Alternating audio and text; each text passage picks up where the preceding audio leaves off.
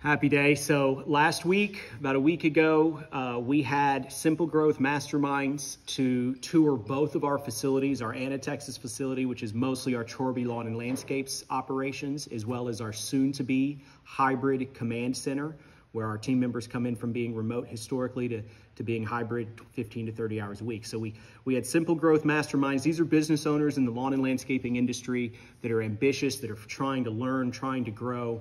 So they do shop tours every few months in locations all around the country.